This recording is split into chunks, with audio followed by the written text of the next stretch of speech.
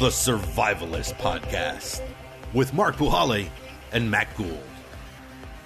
In each episode of the Survivalist Podcast, we look at different events and catastrophes that could happen in different areas of the world. Then we give you the knowledge, resources, and recommendations you need to survive. We'll explore scenarios from a worldwide financial collapse to a coordinated terrorist attack to a global climate catastrophe and everything in between. The Survivalist Podcast is brought to you by Survival Cash, Ford Survival Supply, and thebugoutrace.com. Please visit our website, thesurvivalistpodcast.com, for more information or to give us feedback. And now, the Survivalist Podcast with Mark Puhale and Matt Gould. Today, we're going to talk about earthquakes.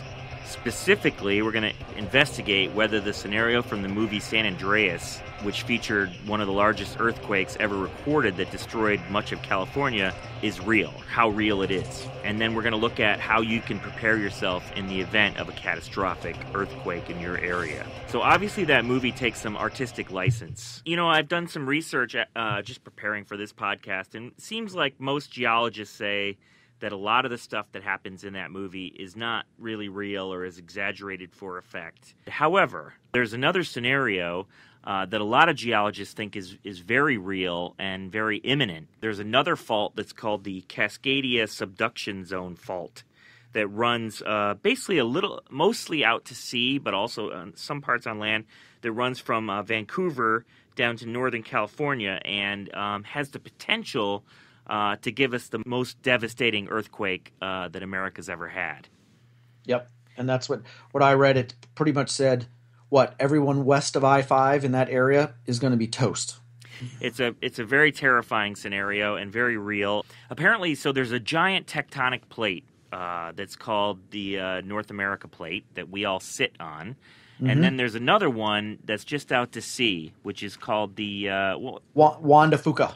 Juan de Fuca Plate, right? And apparently the Juan de Fuca Plate is sliding under the North American Plate, or subducting under that plate. Right. And it does it about 20 millimeters a year. But yeah, and like the analogy you said is like you put your middle fingers together from your right and left hand, and your right hand's North America, your left hand is the Juan de Fuca Plate, essentially, under the Pacific Ocean, and you just run your middle finger from your right hand up your left hand.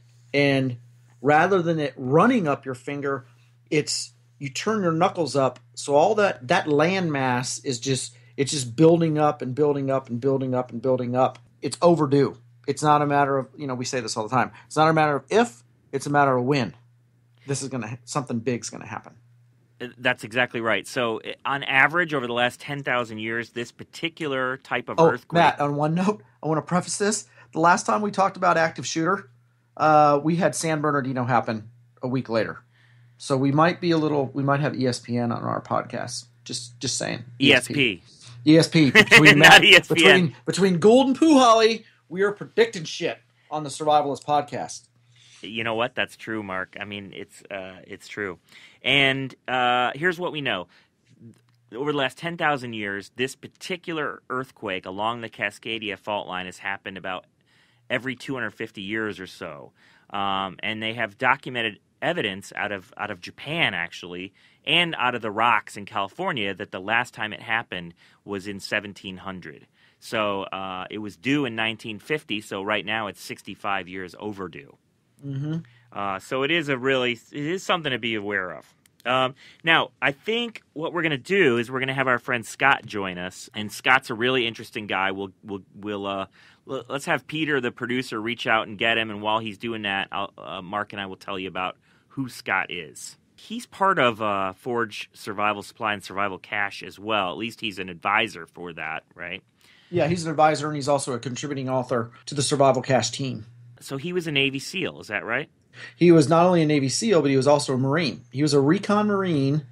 Then he got out of the Marine Corps, went to college, and then he decided to get back in the military. And he not only did he go back in the military, he stayed kind of greenside, so Navy Marine Corps, but then he went to BUD, so he went to SEAL school, where he spent 7 years as a team leader, and he went to Iraq as a Navy SEAL. He served not only from the military, but he still wanted to continue to serve his country. He did some personal security detection details, so government contracting work, executive protection.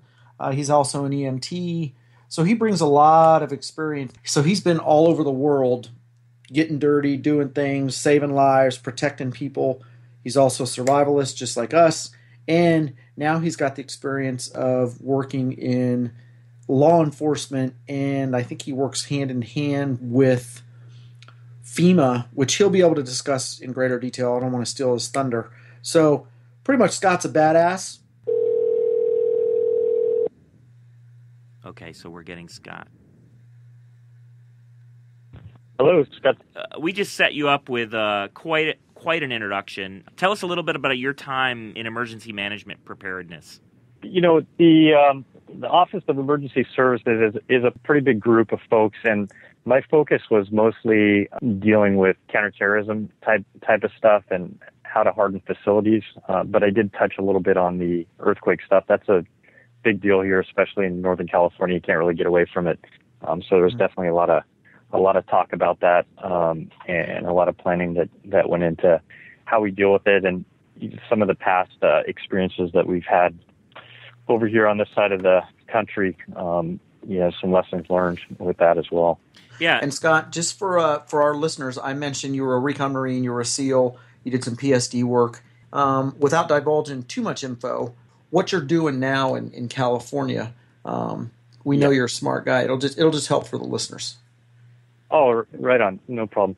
Yeah, I do. I work in public safety now. I don't currently work under the Office of Emergency Services anymore. Mm-hmm. I did that for a little bit as a contractor. So now I'm working in public safety, specifically in law enforcement, and I deal a lot with kind of larger venue type of events and whatnot. Gotcha. In the past 100 years, earthquakes are some of the deadliest events ever to strike on Earth. If you look at the 1976 Tangshan earthquake in China, they think about 450,000 people died in that quake. And then more recently, there was the quake in Haiti where 160,000 people died. I think that most people think, well, those were sort of less developed places than America, and so the casualties wouldn't be as high in America. But I've read a few things to suggest that could be otherwise. What do you think about that, Scott? I think current building codes that they've implemented since the last earthquake will obviously help with some of the lower magnitude ones, but at a certain point, things are just going to fall down, and there's only so much you can do to brace those when the earth starts trembling pretty hard. Ultimately, I don't think there's a whole lot you can do to stop that, especially some of the higher buildings and whatnot. We haven't seen an earthquake on the scale that hit Japan over here. We've been fortunate lately. I think ultimately, there are a lot of old buildings. There's a lot of infrastructure. When you have the earth shifting with all the pipes under the ground, the electrical wires, everything that we have, there's really no force in the universe that's going to be able to hold that stuff together. Right. Yeah, and like the article said, just because codes were instituted, all those buildings and infrastructure that was there, those buildings are still there. So they're going to be the first ones to go down. And Matt, I'm sure going to say that, glass is going to shatter immediately. We're going to lose electricity probably within 15 minutes or sooner. Sorry, Matt, I'm probably still in some of your I was just going to say that the Japanese earthquake was a 9.0 magnitude, and the earthquake that some people, especially this article from the New Yorker, are predicting that could happen in the Pacific Northwest, they're saying a 9.6 magnitude earthquake could be possible. Yeah, so that would be absolutely insane to even and I mentioned the building codes and whatnot, but even recently in San Francisco they redid a portion of the bridge, and obviously with the standards, today's standards and whatnot, they're still having that thing fall apart with nothing happening. So, a lot of times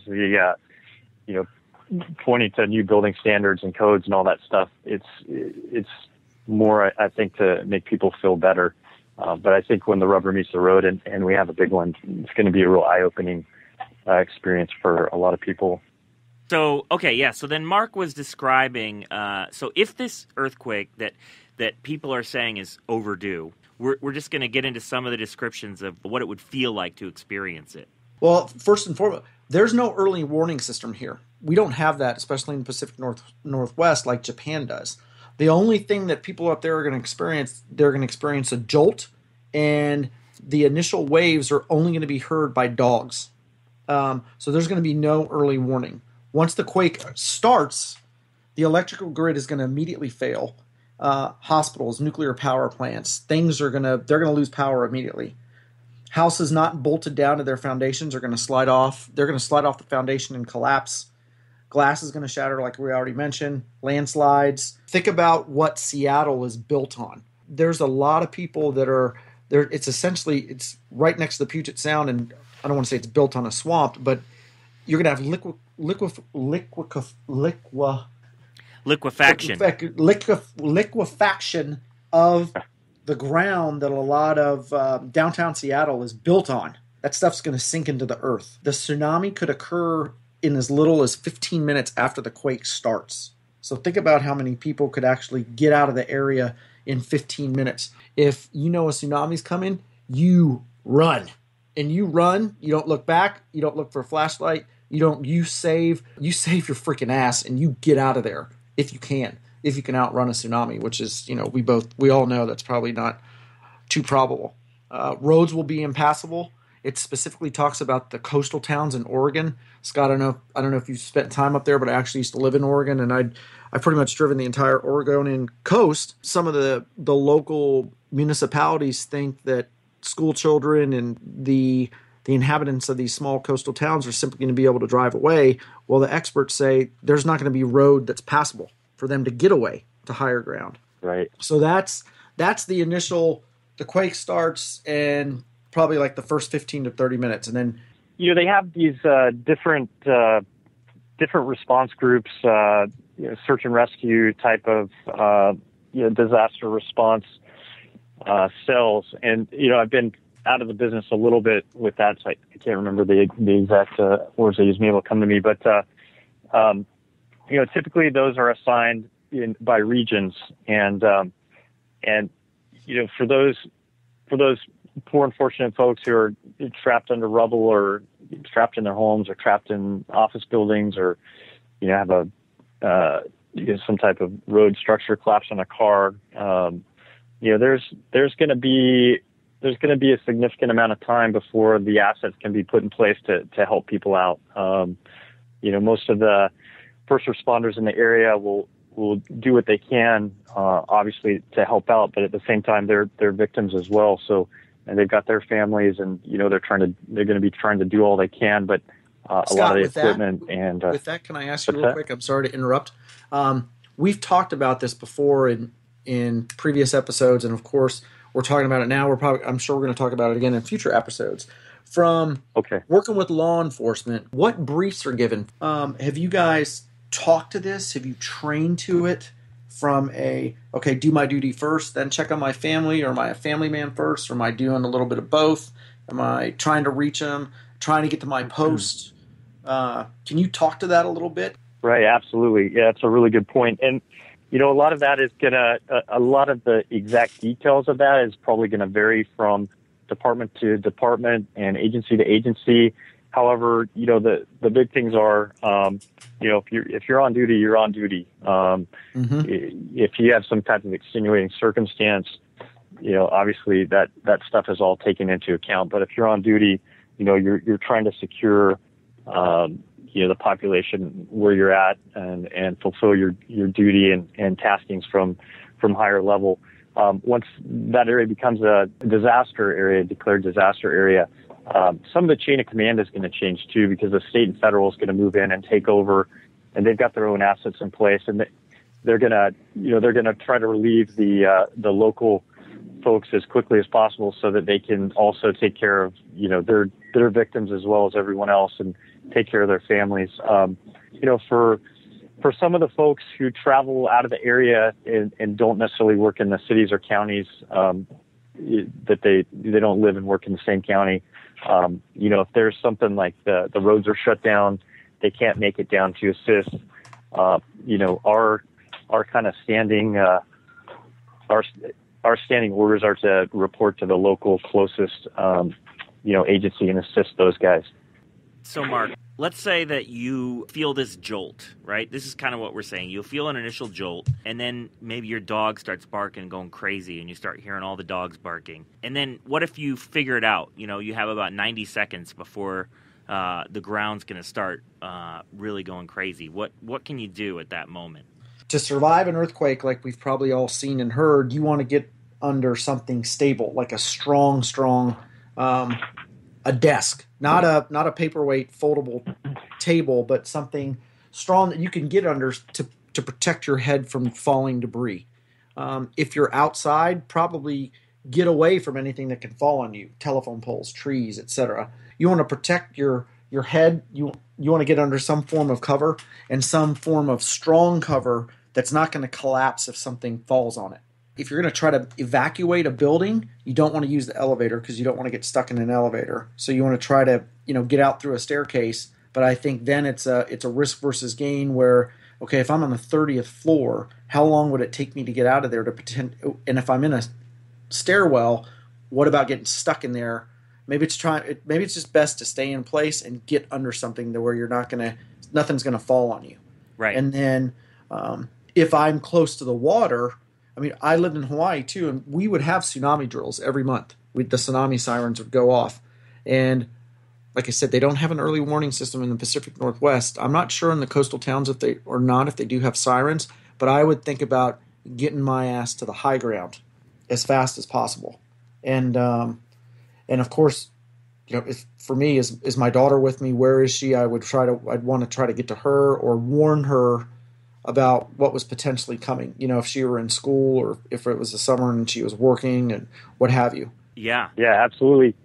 And also, on that note, even if it didn't fall down during the initial earthquake, right. Going back inside a building afterwards, even aftershocks or just the whole thing's destabilized, you just never know when that thing could come down. So, definitely stay outside. Yeah, that's a good point, Scott. Now, also from Catherine Schultz, who wrote this article in the New Yorker, apparently after she wrote it in June of 2015, so many people were freaked out that she felt compelled to write a follow-up with sort of a little bit of helpful advice about what you can do. So one thing she said is if you own a home anywhere west of the Cascade Mountains, pretty much anywhere from Vancouver, that is, all the way down to Sacramento, California, there's some things you have to do. So how many people are we talking about there? It's a tremendous amount of people, right? Yeah. Just down here in, the San Francisco area, we're just in the city itself, we're between 800 and 900,000 people. And, Sacramento isn't quite as large, but, they're coming in at around 500,000 people. If your home is on its foundation, is not bolted to the foundation, that when this happens, if you live in that zone, your home could slide right off the foundation and crumble and collapse, right? And so no matter if you're under a table or whatever, a desk, you're gonna probably die if that happens. Is that accurate? Yeah, once again, when it's happening, everything's gonna be falling apart so fast. You don't have a whole lot of options to kind of hope for the best and get out under whatever you can as quickly as possible. Or if you can actually get out of the building, that's a good thing. Houses can slide and not totally collapse, but there's definitely that risk. Another thing she talks about is strapping down your water heater. Apparently your water heater is like having a bomb in your basement. And right. It's a big, heavy object. It's got an open flame with a gas line. So it could, I guess in earthquakes, a lot of times they fall over, smash the line, start a fire. Sometimes they start a fire and a flood at the same time. Another thing she talks about is redecorate your home with an eye to gravity. So don't put, a giant, heavy picture or mirror above your bed where if there's an earthquake, it could fall and just behead you, right? Yeah, that's a good point. Oh, you mean the mirrors above my bed aren't going to be? They're not going to fly. Yeah. And that mirrored room that I have, that red room. What? That's a joke. And then there's two things that I want to talk about that you guys are experts in. One is make a plan with your family, and the second is get to know your neighbors. And I think both of these are tenets of preparedness and survivalism, right? Can you talk a bit about those? Like we've talked about this in other episodes, is you have a plan, right? So if Dad's not home, where are we going to meet? Where are we going to go to? If the house starts shaking, hey, you're gonna have a plan. We're gonna meet at the middle of the street on the cul-de-sac. We're gonna get there as fast as possible. And if someone's not home, we're gonna get out of the area where we currently are to get safe, and then we're gonna establish communication, and then a link-up plan of where we're gonna go to. Yeah, so neighbors are amazing resources for everyone. You know, most people, unless you're living way out in the sticks, you've got neighbors. They're they're the people who are going to let you know if someone suspicious has been hanging around. They're the folks who are going to let you know if water's leaking out of your yard onto the street and save you from that. And along that lines, you get to know them. If something happens, like an earthquake, houses are collapsing, just anything, they're going to come over and they're going to check on you, make sure everything is okay. If you're stuck under something, you know, they'll be able to either help you or get the word out. And likewise, you're doing that for your neighbors. So getting to know your neighbors and kind of raising that kind of concern level across the board and having those good relationships is going to really help, you know, when you need friends in a disaster, for example. That stuff is really going to pay out huge dividends.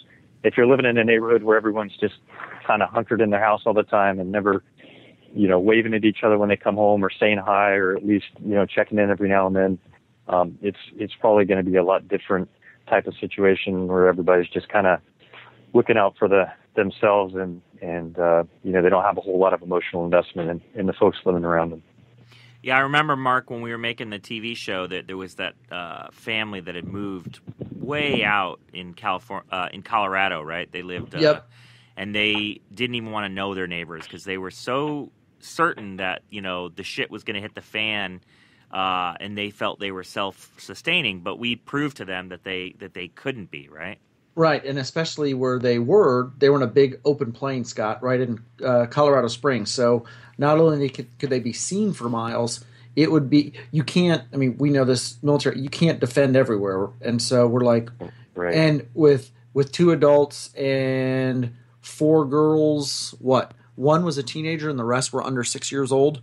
It's not like he had a fire team to help, you know, with a gun in their hand. So we're like, man, you should solicit the people to your left and right to help you in case anything bad were to happen. And we attacked them, like Matt said, and you defend everywhere, or you defend nowhere. And so they felt right. Yeah. Yeah, and it showed the power of neighbors in a way, because, you know, if they would have had some like-minded people living near them, they could have probably been a bit more secure.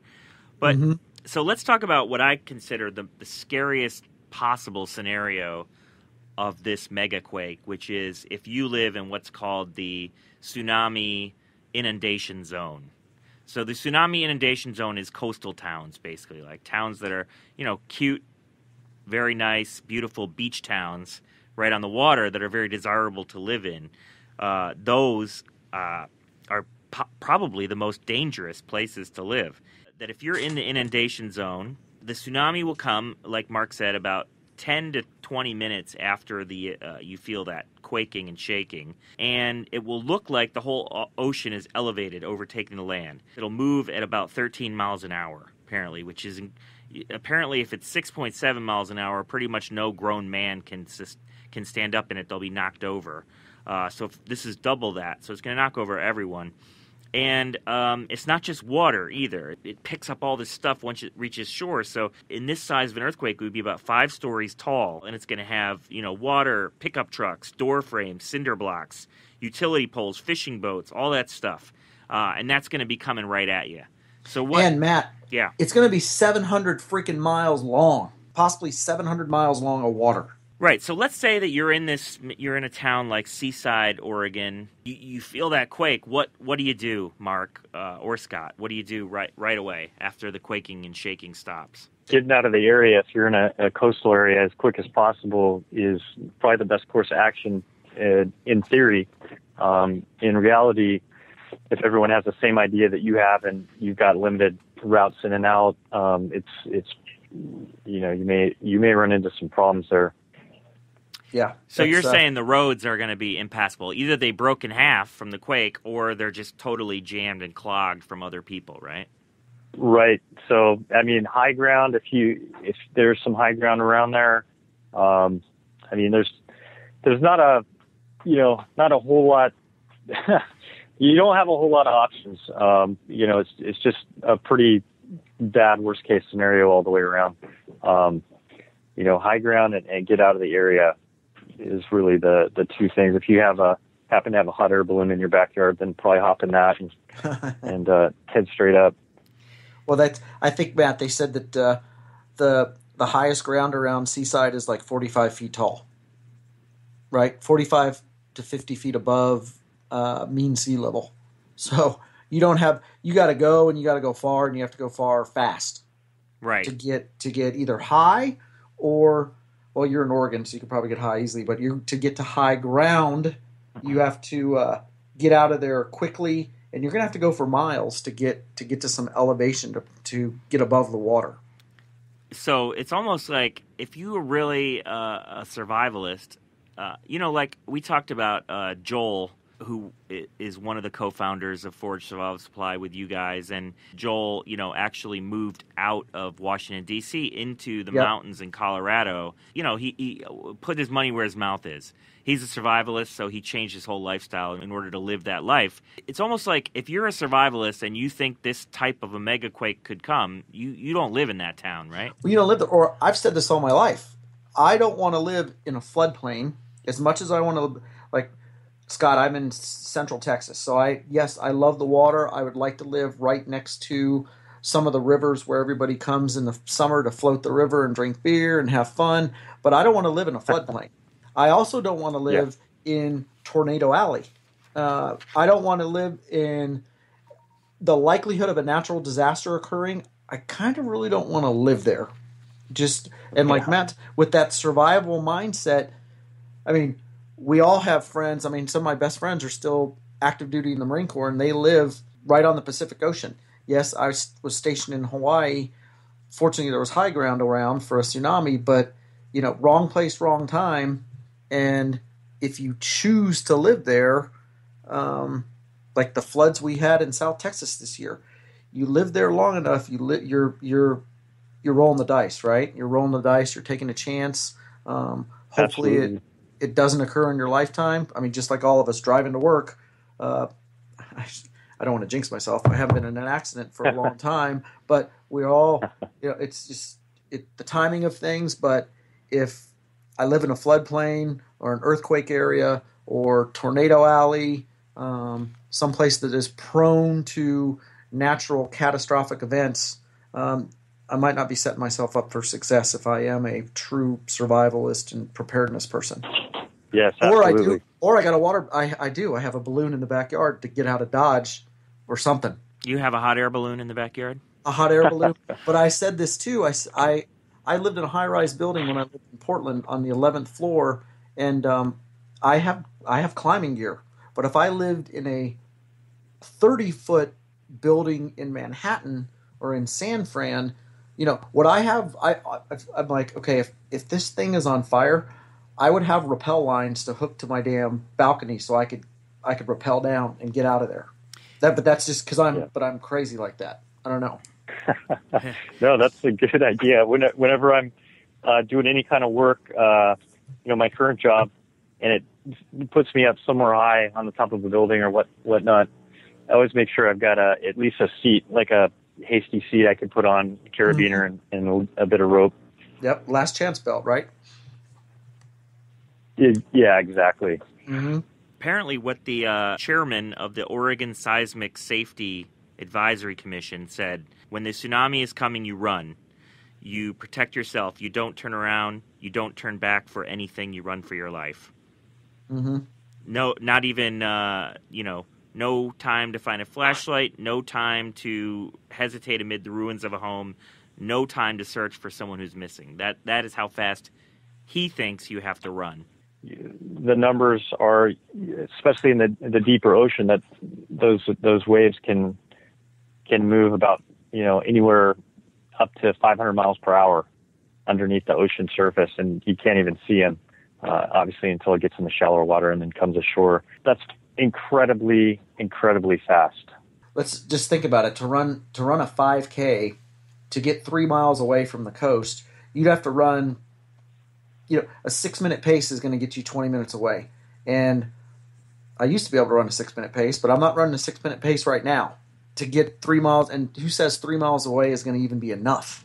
You have to have some form of plan, like talking to your neighbors. Okay, if this happens, we're gonna pile in one vehicle instead of taking multiple vehicles to clog the road. I mean, there's contingencies that you can certainly think of that many of us, we don't, and we're going. It's not going to happen to me. It's not going to happen in my lifetime. So I don't need to practice this. I don't need to think about it. Or they're just pessimists, and I'll just die in place or get swept away by the water. So let's talk about afterwards. Oh, Scott, go ahead. Oh, sorry. No, I was just going to throw in there the, having some type of off-road vehicle or one of those smaller mules or kind of prowler, a little ATV type of deal. If the roads are down, that might help out. Depending on, you just never know how far off the coast the water's surging from, or how that, is going to reverberate back and the speed it's going to get to you. But those are other options. Yeah, it could definitely be another good option. So most of the preparing you should do is beforehand, in a way, before it ever happens, right? And then if you're stuck in this type of a megaquake, you're going to need a lot of luck to stay alive, but at least you guys have given us some hope of what you can do. But let's talk about afterwards. So if you are in this zone where millions of people live, and everything west of I-5 is toast, it's estimated that it could take maybe 3 months, maybe 6 months to restore electricity, a year to restore drinking water and sewer service, a year to restore the major highways, and 18 months to restore healthcare facilities. Do you guys agree with those estimates? That sounds pretty reasonable. Sounds reasonable. And it also said, Matt, FEMA and nationally, state could be ready to potentially bring food and water for 2.5 million people.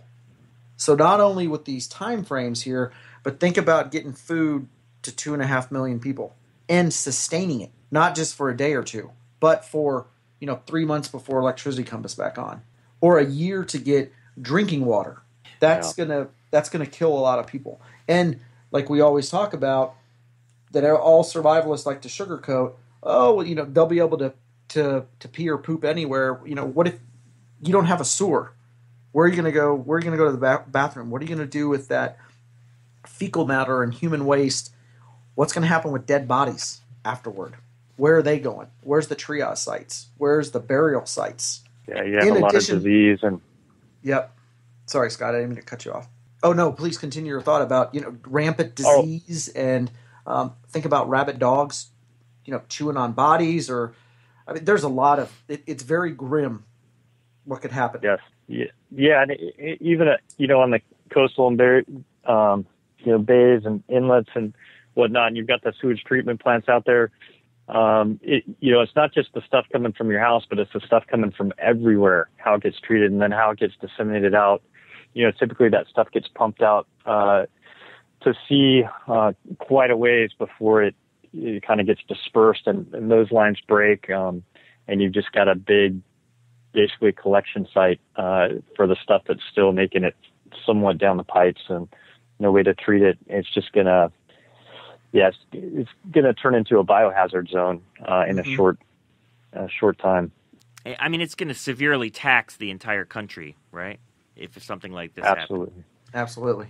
So, if you're waiting there for help, help is probably not coming. So then you got to get into the things that we spoke about in other podcasts, which is water, food, place to put your waste, and security, right? Weapons. Yep. Weapons, security, fire. the basic tenets of survival. How are you gonna sustain your life, your family? How are you gonna protect yourself? Where are you gonna go? Where are you gonna get out? How are you gonna get out of that biohazard area? Are you gonna move east of I-5 into the cities that now? Let's remember, the Seattle's gonna get hit heavily. Portland's gonna get hit heavily. All those cities and towns in the Pacific Northwest, close to the I-5 corridor. What about, we haven't even talked about them with feeling the earthquake or feeling aftershocks from the earthquake. With emergency services, they're likely to go where first? They're going to go to the big cities where the most damage is done before they even reach rural areas. So if you're in the rural in-between, a small town and, between Seattle and Portland, Oregon, per se, there's a lot of little towns there that no one might get to them for days or weeks on end. So you have to be ready to go it alone, or go it with your neighbors or your survival team, or things we've discussed, like you said, Matt, in episodes and future episodes that we're going to continue to cover. And then I would imagine, absolutely true, if you live there, you're leaving, right? I mean, nobody can wait 3 years for clean water to come back, I would say. Yeah, that would be a pretty tough waiting period right there. It's safe to say, but think about the guys. Look at the volcanoes in Hawaii that people, hey, it is recommended you evacuate your home. Well, I'm not leaving. I'm staying. Katrina, it's recommended you evacuate. Well, I'm staying. I'm not leaving. That's what, an exercise of futility, or they've, that God, for lack of another term, or that it's in someone else's hands, and they could die in place and add to the biohazard, the thing that I think always gets sugar-coated in a survival scenario, where people who tout themselves as survivalists is, one, dude, put your freaking bug-out pack on and go hike that mountain and see how you do with it. See if you can jump over a wall. See if you can pull your wife out of a burning car. Then, what are you going to do when you roll your ankle? You break your leg. Someone shoots you. You get freaking stabbed, scratched. You run out of triple antibiotic treatment, ointment, if you even have it in if you even have a first aid kit on you. How are you going to take care of personal hygiene? Then how are you going to take care of the wounded, the dead? How are you going to self-treat yourself? Where are you going to poop and pee? Are you going to dig a cat hole? Are you going to dig a slit trench for your neighbors? What are you going to do, and how are you going to manage that? How are you going to manage diabetics, the old elderly, the people with disease? What happens when people can't get insulin? What happens when people can't get cardiac medication? What's going to happen to all of them in the coastal areas, first of all, because the coast is still, depending on the town, it's still 90 miles plus away from, like, say, Portland. It's even longer than that. I mean, it's a distance. And we didn't talk about Seattle getting hit, too, on the Puget Sound. How much water is going to come in and hit them? So, it's going to be nasty. Yeah. Really bad. Yep.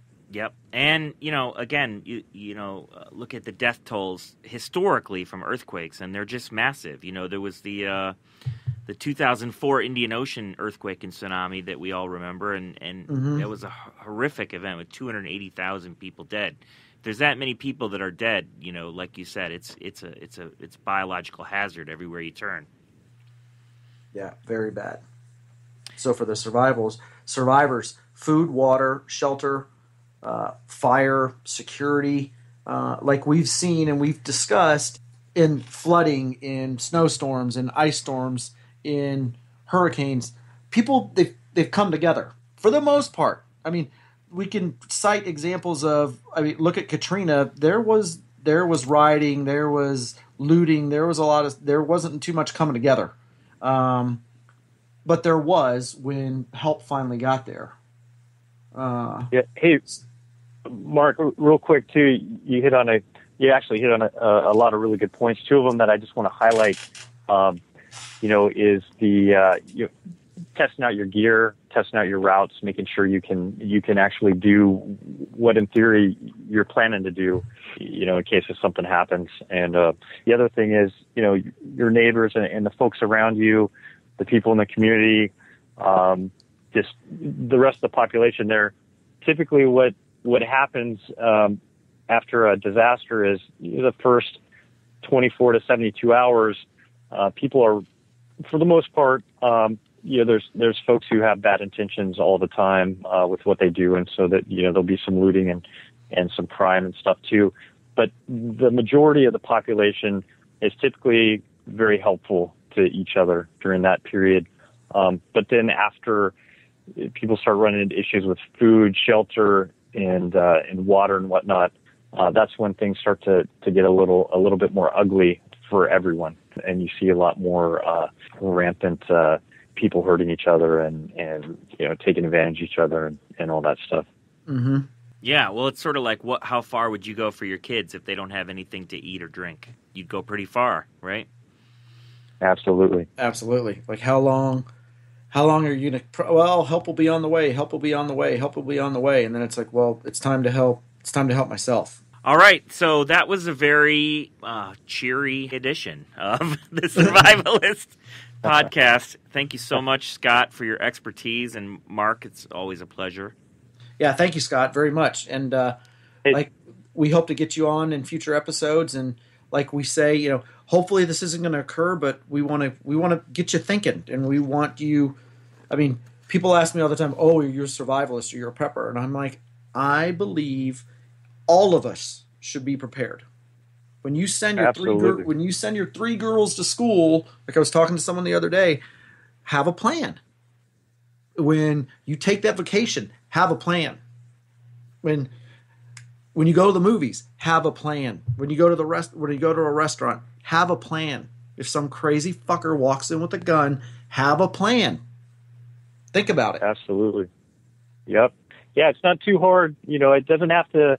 You can take this to extremes, or you can, just think about it logically. If you're going in a theater with your family, if you're going into some type of building where there's not outside light coming in, just throw a flashlight in your pocket, throw a flashlight in your purse, or whatever, and be able to get out.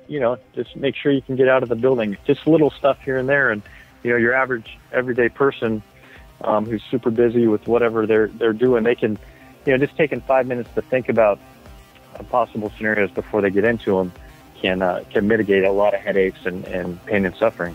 Yeah. Potentially save their lives.